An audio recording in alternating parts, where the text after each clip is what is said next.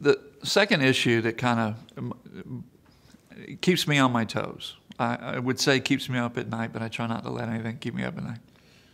But I would say the second thing is the unknowns of the new. And what I mean by that is we have incorporated new hardware into gigantic umbilical arms for this new rocket, for the Space Launch System. And when we're going through the testing process, there will be kind of unknown or intangibles or undocumented. Yeah, let's make sure we turn that valve.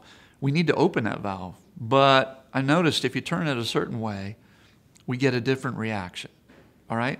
So the follow-on tests, and maybe into the operating procedure for that arm, it'll be written that you need to open the valve. But it won't be written that you need to open it at a rate that enables the performance of the system.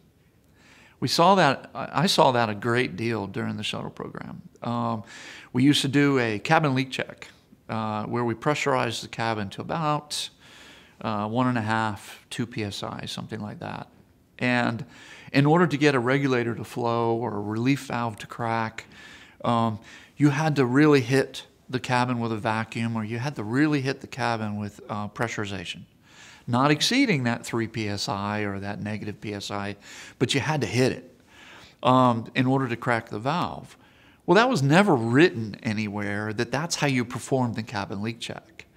It's just that the technicians and the engineers who worked that system knew that's what you had to do. One of the things that I'm afraid of is that we're going to do all of this testing and evaluation and validation.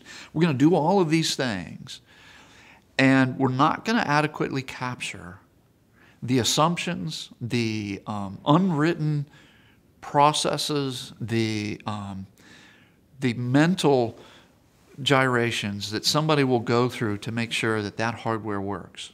And they're doing it with the best of intentions, but they may not be the person doing it 6 months to a year from now, or 3 years, or 5 years, or 10 years from now.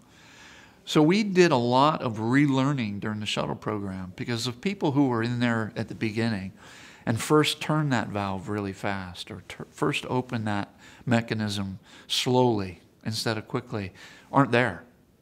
And never wrote down anywhere, got to turn that one slow, got to turn that one fast. So I think the software people call it the ghost in the machine. My concern is there's a ghost in the machine in the hardware side that we haven't labeled appropriately, that we haven't identified, and we're going to learn it.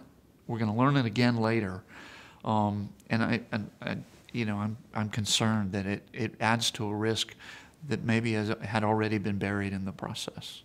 Very concerned about that.